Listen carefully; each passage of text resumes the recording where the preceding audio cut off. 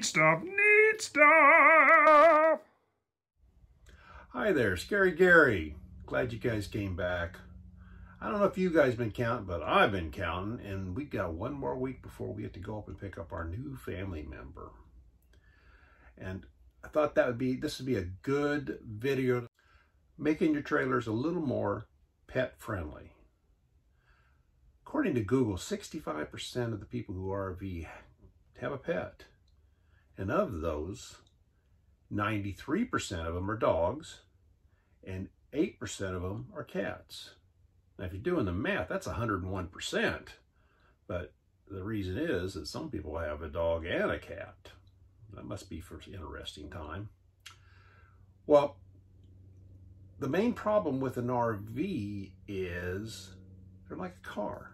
If the air conditioner's not running, or if there's not proper ventilation, or if it's going to heat up very, very fast, and especially in summer climates. And even in the winter, I mean, we've been at winter places, and you'd think, oh, it's nice outside. You come there, and just the radiant heat coming in the windows, it's sometimes, 10, 15, 20, 30 degrees hotter than it is on the outside.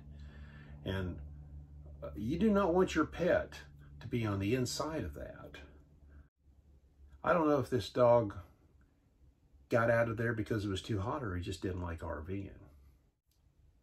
One of the first modifications that I'm doing to the trailer in preparation for our new family member is I bought a Temp Stick. That cost me, I think it was $159. I believe they're on sale right now for $149 on Amazon. It's very, very simple to install. It just basically has a piece of Velcro that sticks to the wall and sticks to the back plate of it. It lifts off the wall so you can change the batteries out. Or if you need to do a reset, if you noticed, I placed it approximately at the same height as my temperature sensor is in my trailer. You got to make sure you're on Wi-Fi. It's going to send you alerts if your temperature thresholds go above a certain mark or below a certain mark, depending on if you're in the other side of things. And, we all say, oh, well, the air conditioner is fine. What happens if electricity goes out? I mean, unfortunately, sometimes campgrounds, especially as full as they're getting nowadays, they may get overloaded and pop something, and then they're going to be off. So you're going to want to know that there is a problem so you can get your little rear end back there and hopefully save your family member.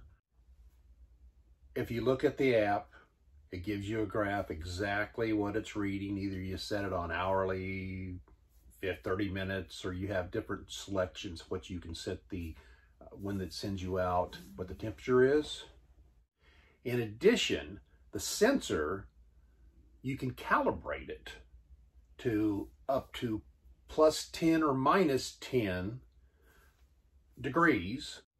The main problem with the different Wi-Fis is when I set it up, it worked like a charm.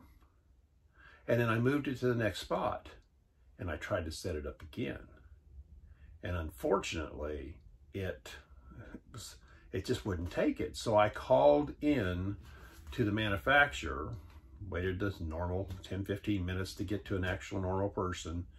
And they told me what you had to do was you have to remove the batteries 6 times, and then it resets the system.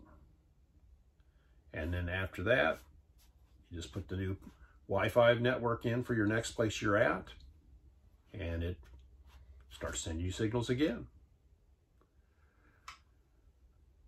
I know this, if you're not comfortable, then I guarantee your pet's not going to be comfortable. And if your pet's not comfortable, you're probably not going to be comfortable.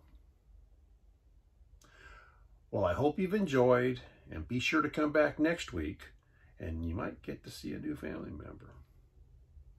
If you like the video, give it a thumbs up. Turn on your post notifications. Put the comments down below. Subscribe and it'll make me happy.